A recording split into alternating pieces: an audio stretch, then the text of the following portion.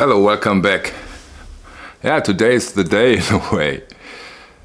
Today is the day of the first video I do a comparison between a new reissue, new remaster reissue against an original pressing. I announced that in the last Mofile video, and yeah, now we start with it. I've ordered several other OGs. That is the reason why some of recent releases are a bit delayed, because I just want to compare those against OGs. I think after our experience with Mofile, it really makes sense, and also without Mofile, I think that really makes sense. But before I start, I want to say thank you to six people. I want to say thank you to John Russell, Heike Rast, Pass the Head Records, Daniel Winnecke, Felipe Sales, and Taco7. Those six are the first 6 channel members. I thank you very much for your support, especially now that I also have to get those OGs. Highly appreciated. Thanks a lot for the support. Yeah, today we have Little Feat Waiting for Columbus. Here we have the new reissue, new remaster in a gatefold cover jacket, and I compare it to a 1978 OG pressing, the so-called Los Angeles pressing, also in a gatefold cover, or jacket better said.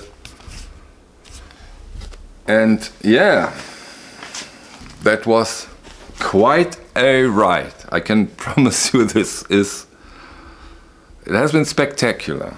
Okay, but first things first, we now go, like always, through the packaging of the new reissue, and it comes with this hype sticker. On the hype sticker it says, "One of the greatest live albums of all time. True. Brand new cut from the original master tapes. Important. Featuring Violin, Dixie Chicken, Spanish Moon, Fat Man in the Bathtub, and many more." One fact, and that's really strange, one fact is not on the hype sticker. The mastering engineer isn't mentioned. And the master engineer, I saw that on the dead wax, is Bernie Grundman, the man himself. Not, as sometimes rumored, Chris Bellman, due to the dead wax, the man himself. Bernie Grundman did the cut, which is, of course, quite something. The records are pressed in the Czech Republic, which probably means GZ. And also good news, because that hasn't been always the case. In the US and in Europe, you get the Bernie Grundman cut. So there is no different versions here for this time. Quite important. Yeah. What a live album. Recorded in 1977. On 4 concerts, I think in London and Washington. It was at the end of the band's career, when things doesn't go too well between 2 band members, and they decided to do a live recording. They recorded stuff for 3 albums, but they have to reduce the costs of the production, and so they put it out as a double album in 1978. And this, of course, manifested their stand as one of the best live bands, at least in their decade. You know, this Memphis R&B, soul country melange. Great stuff, great music, a fantastic album, really, really great. So I think if you're into that kind of rock, country rock, blues, this is a must-have. It's a must-have. I think there is no doubt about it. And of course now we have a new remaster from Bernie Grundman, which is of course quite something. Okay, now for the comparison between the OG and the remaster. I bought an American 1978 OG. It's over Discogs. It said it's the Los Angeles pressing. I got it for 25 euros, so very reasonable price. And then then I compared. And as I was, okay, which one do I start? I started with the OG. I put it on. I said, okay, now I can go to bed and sleep. Unbelievable.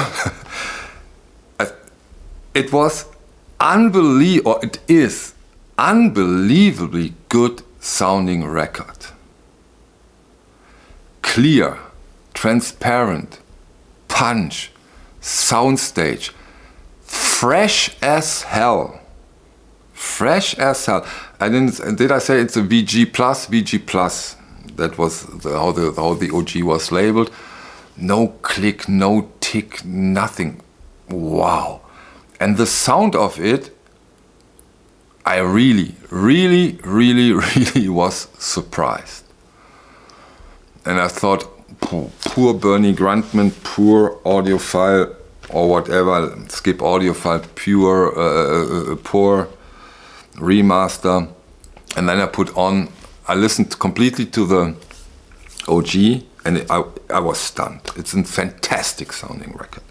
And then I put on Bernie Grundman's cut, the new remaster reissue. Was great. Bernie nailed it again. The original is a bit louder, so I put up the volume a bit so that we have fair circumstances, and I listened to the whole thing. And I was very impressed too. And then I switched back and forth and back. And yeah, the OG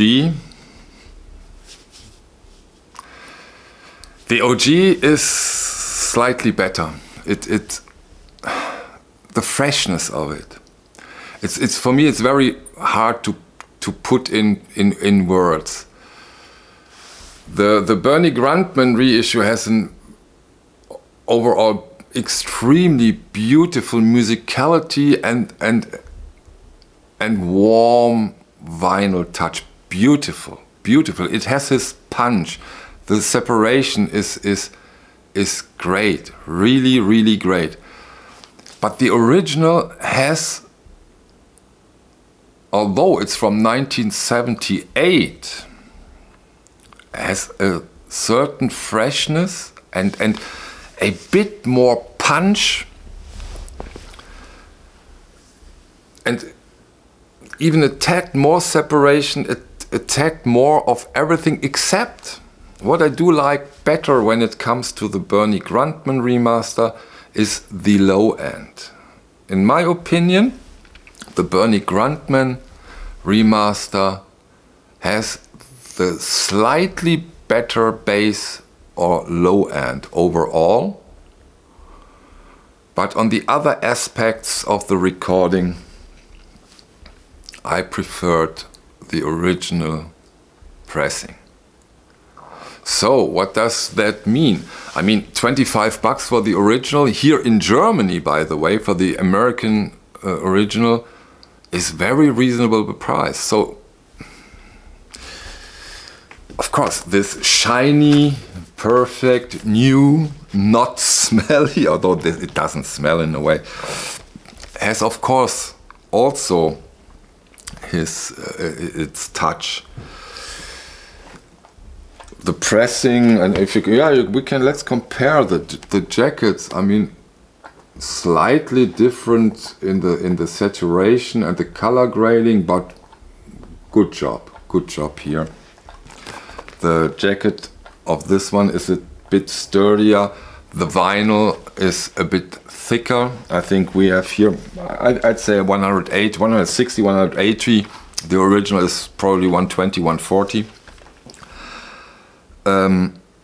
Yeah, but 25 bucks for an incredible great sounding record. This is of course quite tempting. So, first round, if you want to call it that, goes to the original. I'd say, because we are talking here about really great sounding editions in both cases, I'd give a 9.2 for the Bernie Grundman, and the original is a 9.8. It's a killer. The original is a killer, I have to say that. I'm to be quite honest, I'm a bit surprised, but I was, when I put it on, I said, what? Well, I was quite an experience. Of course, I've listened to, with a friend, with Volker Bohlmeier from Einstein, I've listened to original jazz recordings, compared those. That was completely different in my opinion. I've listened to some original Clash recordings a couple of days before, but this, holy moly, try to get an original if you can. Otherwise, you have a perfect copy with the new Audiophile. Yeah, it's an Audiophile remaster. It's that flat, silent, beautiful vinyl, great stuff. I will put down links, those affiliate links in the video description down below. If you're interested in this release, you can use those links for further information or buy the record and support the channel. Okay, can't wait for the other ones. I really can't wait. It's fun. Okay, thank you. Thank you for your time. See you on the next one. Bye.